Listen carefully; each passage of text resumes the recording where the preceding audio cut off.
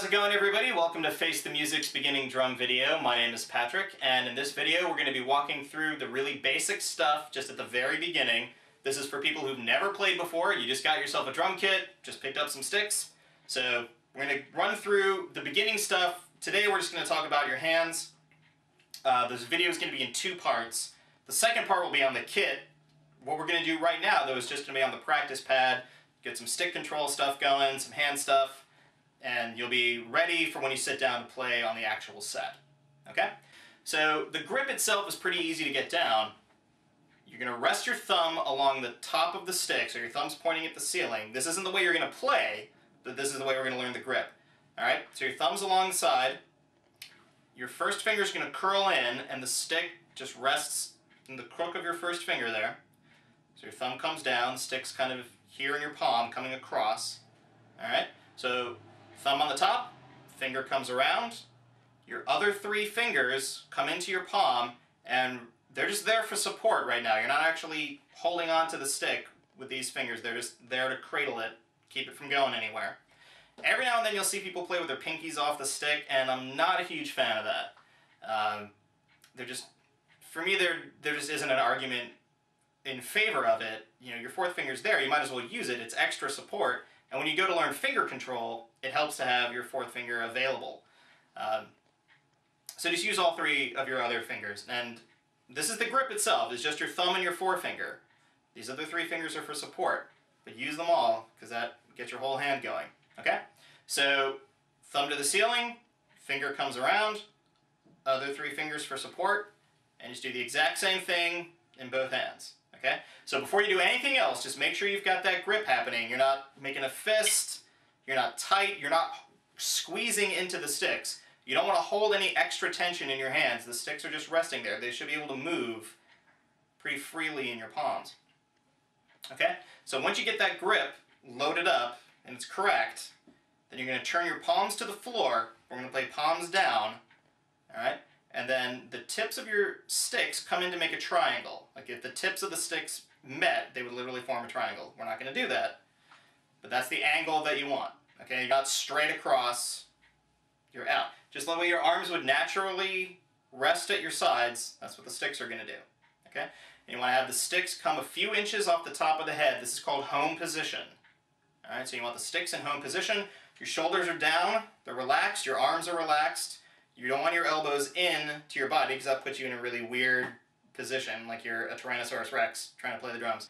But on the other hand, you don't want to go too far and get like the chicken wing thing going. So just sit the way you'd ordinarily would. You don't have to be like totally ramrod straight, but be relaxed. You know, be comfortable, be loose. You don't want any extra tension anywhere in your body, in your chest, or in your arms. That's going to make it really hard to play. Okay? So once you have all that down, the second thing you want to do, and this is almost as important as having a good grip, is you want to find what's called the balancing point on the stick. And that's the spot where the stick will rebound off of the head. You'll get the most response out of the stick. When I throw the stick to the head, it's going to bounce off, and if I don't impede the motion of the stick, it would just keep twirling and hit the wall behind me. Alright? So you want the sticks to come bouncing right up off the head. Because we're going to use that energy of the stick coming off of the head. That bounce returns the stick to home position. You don't bring your hand down and then up, you know, like you're a toy robot. The stick reacts from the head. That bounce, that spring back, is what returns the sticks to their home position. So that's half of your stroke, is the rebound, is getting that bounce. So really, those are the two big important things right now. Learn the correct grip and find the balancing point on your stick, and once you do that, you're pretty much ready to go. Alright, and there's a bunch of little exercises at the beginning that you can walk through. One of the easiest, and the one that you get the most out of, I think, is starting off playing what's called a paradiddle. And a paradiddle is a rudiment. Rudiments are just basic, you know, drum vocabulary, patterns for your sticks and things like that. And a paradiddle is just two single strokes and then a double stroke. Okay? So a single stroke in your right hand, single stroke in the left hand, and then a double stroke in your right hand.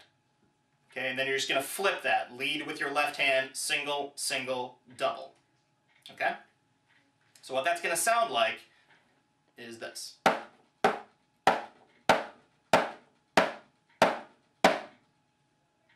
That's a paradiddle. And the rudiments all have goofy names that you can say along with what you're playing. So paradiddle, paradiddle. Say that along with what you're playing. And if you notice, the strokes are very fluid. I'm not stiff. I'm letting my wrists do most of the work. Okay? And that's the reason we play palms down, is because this is the way your wrist moves naturally. It's up and down as opposed to side. If I'm playing with my thumbs facing the ceiling, my hand it can't move in the natural way. This is the way your wrist moves most naturally. So that you want to use that movement to direct the stick. It's like your arm begins the movement, but your wrist finishes it off. It completes the motion, and then this bounce returns the stick to home position. Okay? So practice that paradiddle a few times. Once you feel like you're starting to get it under control and the sticks are kind of feeling like they're doing what you want them to do, that's when you want to grab one of these. This is a metronome, and this is very important to start practicing with a metronome right off the bat so that you really get used to it. And a metronome is just a box that goes click, all right? And it keeps you in time. So what I'm going to do is play that paradiddle. Now I've got a rhythm to play to it. So I can follow the click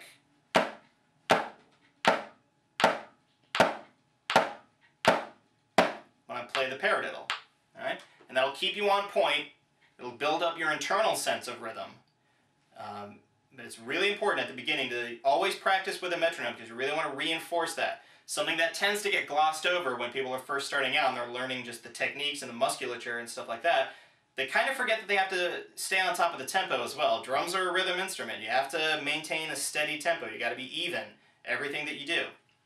That's pretty much the basic stuff.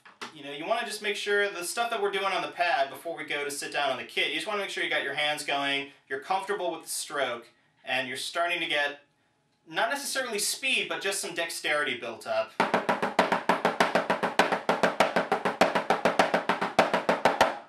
And you're starting to feel comfortable with the sticks.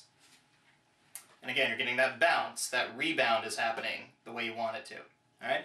And once you feel comfortable with that, you can pretty much go on and get behind your kit and start working on the stuff that we're going to talk about in the second half of the video.